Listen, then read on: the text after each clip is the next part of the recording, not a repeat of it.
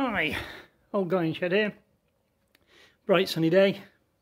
My last episode was about the my big Guzzi, the Norge, or as I was picked up, the correct pronunciation should be Norge. Having said that, I'm not going to argue, but we don't say Paris, we say Paris. We don't say Jesus, we say Jesus. So it's all down to description really, and I'm certainly not going to worry my head over it. Shall we just call it the big white Guzzi? So I'm going to show you around it. And I did the ride and it was good and I enjoyed it, and it's always nice to ride it. But I would, when I've done it and I look back on it, I didn't feel I'd talked about the bike itself.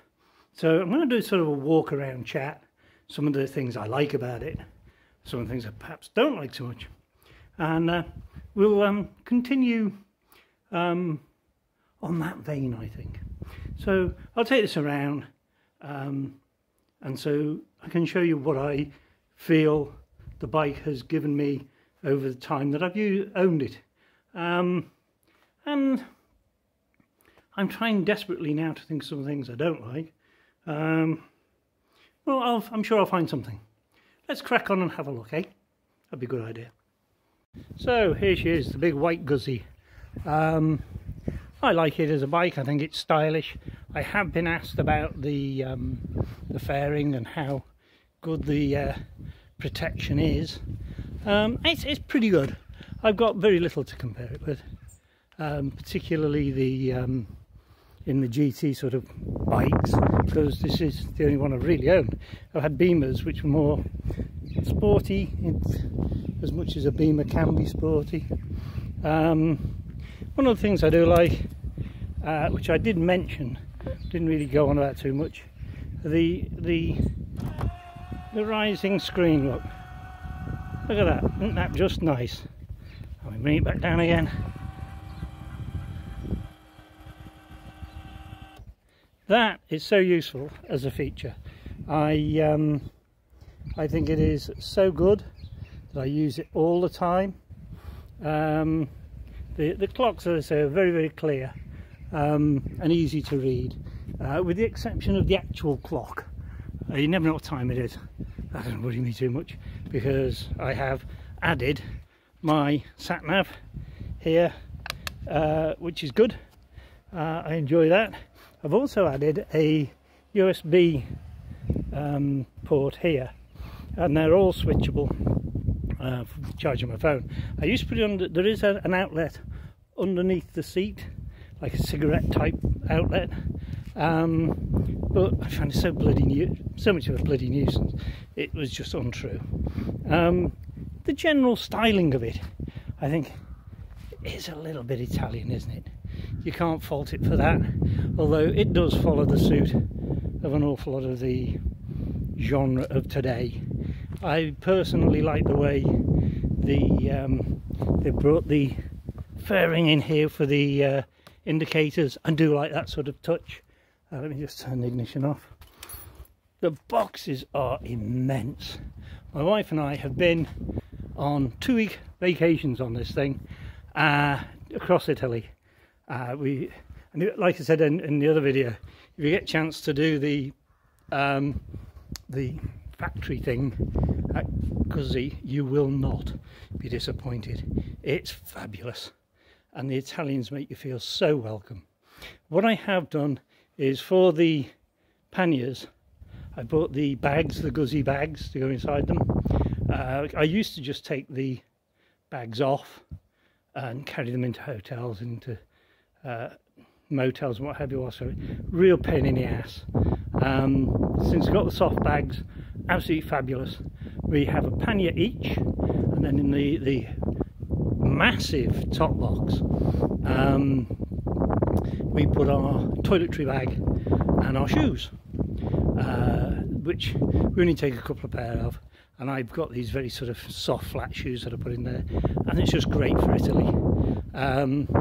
Anybody thinking that this sort of a bike is dated, it is. The whole what do you call it, marketplace. Oops, sorry about that. The whole marketplace has in fact changed to the point where this type of bike has now gone completely out of fashion, and the manufacturers are basically they feel it's not a sector that's that big anymore, and the numbers do prove that in the registrations.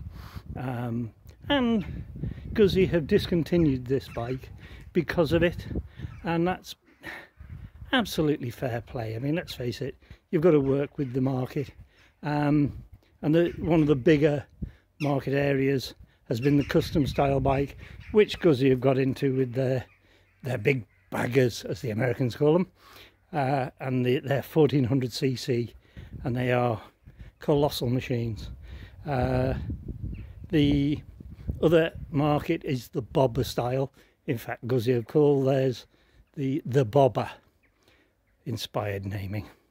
But there you go. I think if you can pick one of these things up, or its stablemate, the Breva, which is the identical frame, it's the identical bike, but without the fairing, and you can get Brevas with the boxes.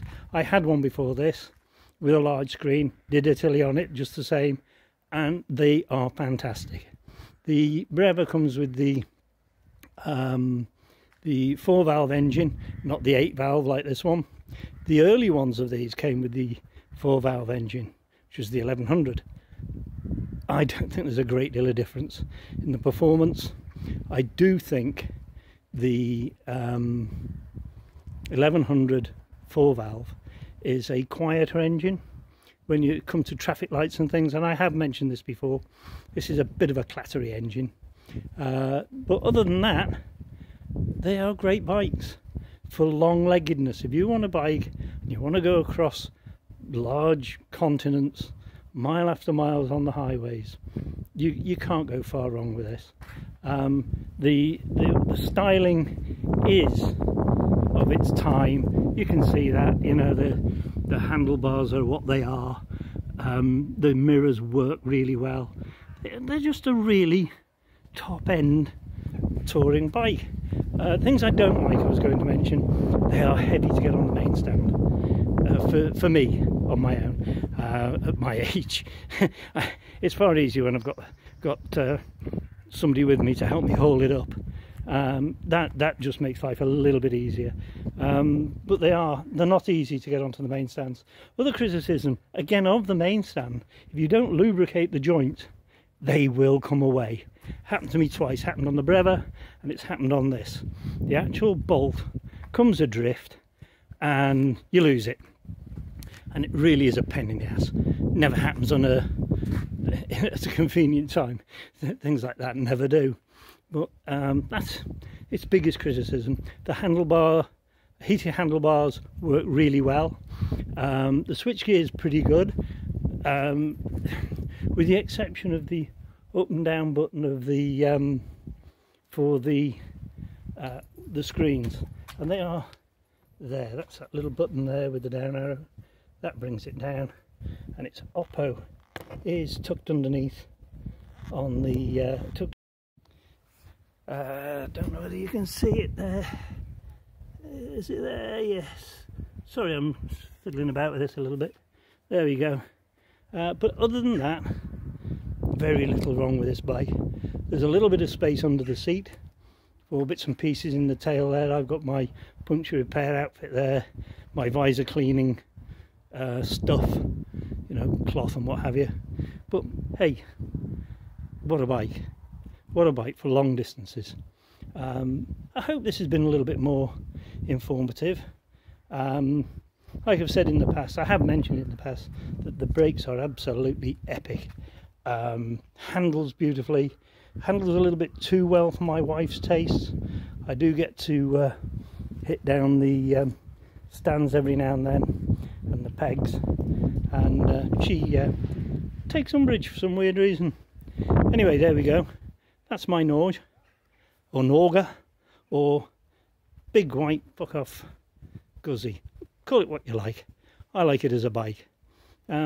press the subscribe and the like and what have you, and I'll bring you more updates on other bikes that I've got or be getting, or other folks' bikes, and we'll see how we get on with it.